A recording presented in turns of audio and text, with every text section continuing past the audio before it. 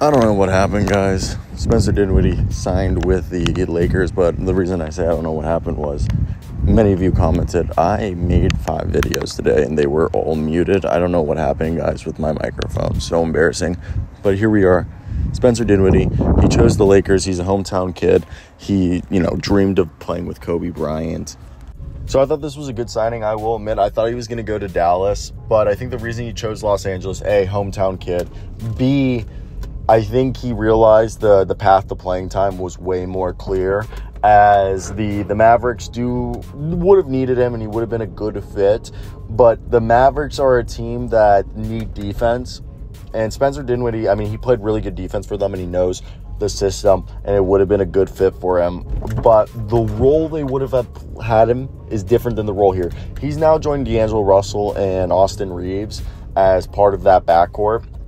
And basically, you need to be playing the role that they had hoped Gabe Vincent was going to play.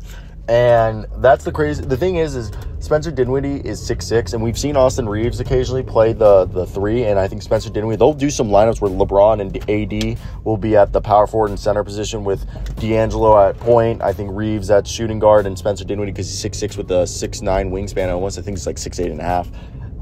At the 3 they can do. But then Spencer Dinwiddie is a guy who's a good, he's a clutch player. He can get hot. He can score from all 3 levels. Can he get streaky and be volatile? Yes. But the role that he played with Dallas during that Western Conference Finals run, playing like 23 minutes a night, dude, obviously he shot 50% from the field and 41% from 3 on like 16 points a game. During that, he was absurd. I don't know if that will, he could reach heights like that.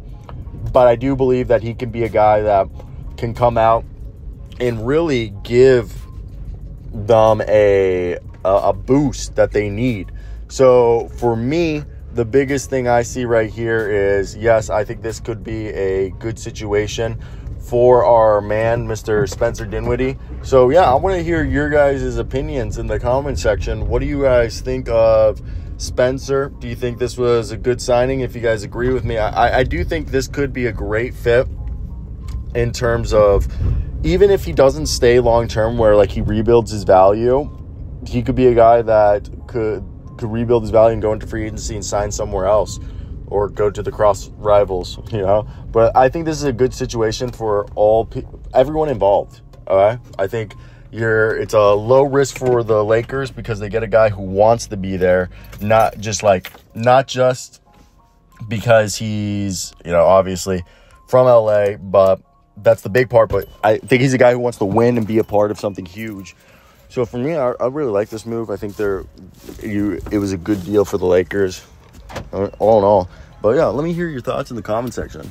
Sorry for the fuck up.